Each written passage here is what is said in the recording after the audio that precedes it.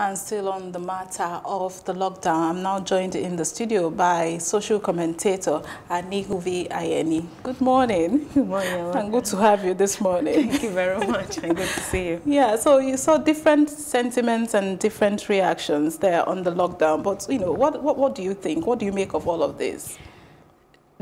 What I make of it is that we're talking about novel coronavirus. The coronavirus is real. The virus is real. And one of the intricate things about the virus is this: until it gets into the human body, you don't know how your body can contain it. Right. When I was young, I grew up having asthma. My asthma case, I grew up from being given a Ventolin to soothe the asthma, to the extent where I was being given intravenous injection.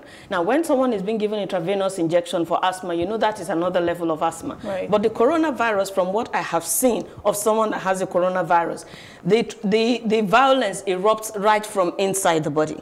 And it's a very hard feeling. Until your body actually gets it, you don't know what it is like. Why I'm saying that is because this coronavirus is real. And if government is saying stay away, if they are working on measures to control and contain this, what they are doing is right. Now, for the citizens to get upset is real. Well, I'll say it's accurate, or they are supposed to, because every single day they go out and they go to work. They go out to hustle, they come back with their money and they feed their families. But now you're telling them they cannot do that. Not for 1 day, not for 2 days, for 14 days. And what is going to happen after that?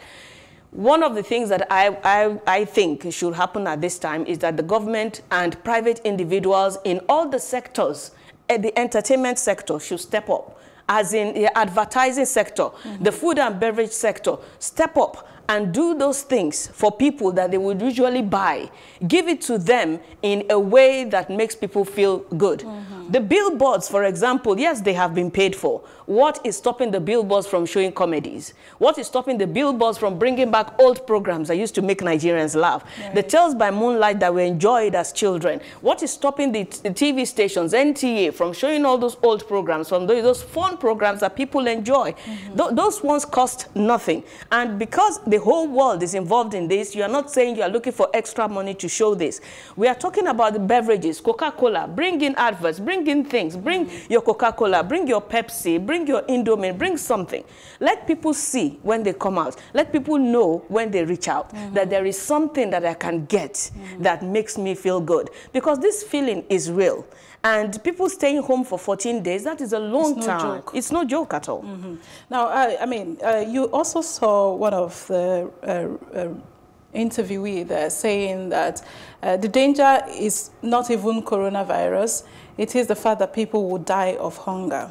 Now, we know that Lagos State government, for instance, is distributing some few food items. But the question is, how do we know? How do you determine those who need it? And how is this going to get to everyone who needs it at this time? Looking at what the governor has said, the governor has said there are some local governments they've started with 200,000 getting to all those people. And he says that from the reports getting to him, the actual target people are getting the material. Now, will everybody get it? That is what the plan is.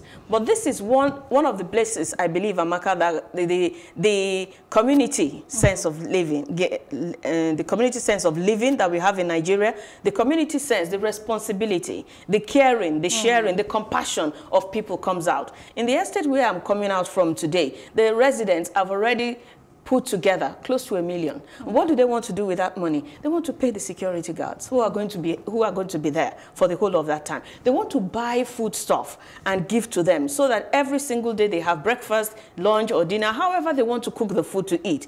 They're not just keeping it to just where they are. They're reaching out to all the communities around them.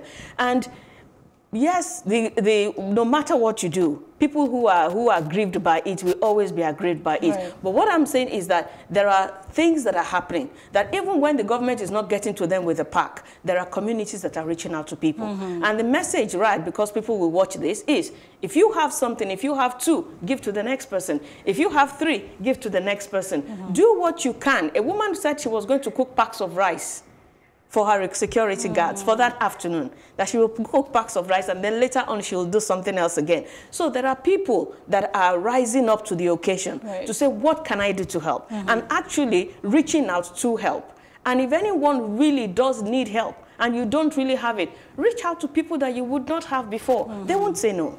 All right. I mean, you have raised a very important point there, that this lockdown is also showing who we are as a people, as a nation, as a community.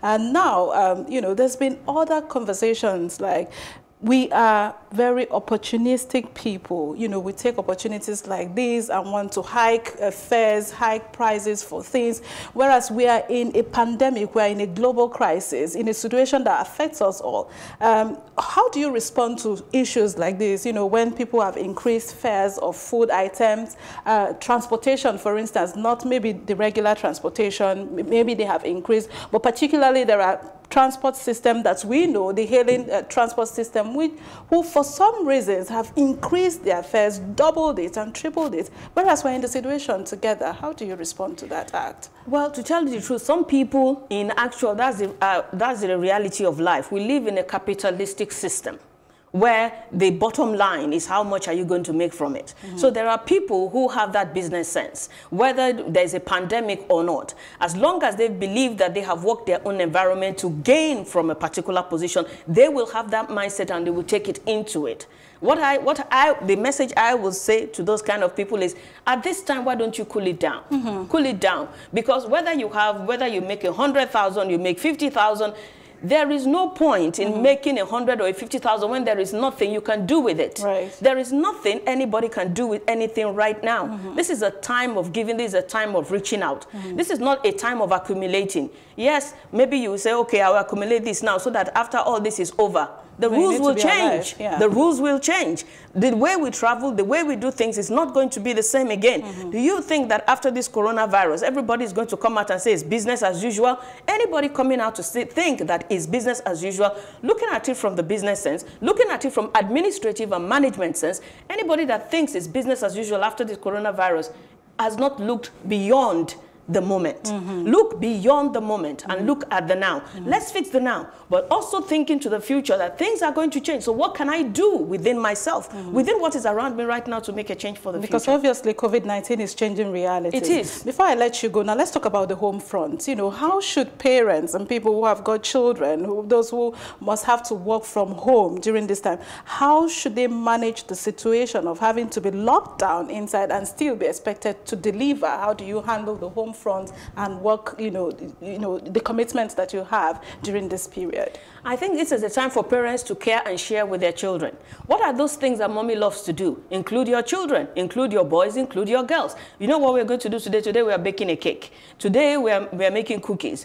And have a routine around what the children need to do. The children need to have time for schoolwork. They also need to have time to play. Then try to start having family time where everybody is allowed to talk about what is actually there. And parents will be surprised the things that they will hear their children say, the things that they will not have had time to listen to before. But now they have time to actually relax and listen to what the children are saying and feel the pulse from their end. The children can now appreciate the pulse from daddy and mommy's end, because daddy and mommy don't have to go to work. There's no rush. There's nobody rushing anywhere. Everybody is at home.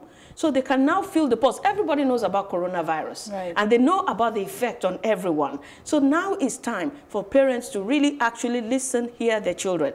If anybody plays music in the family, maybe you have a time where everybody just listens to music and plays the music and share it. It's a time of caring and sharing. Sharing as a family. What are the things, what are the values, what are the skills in the family?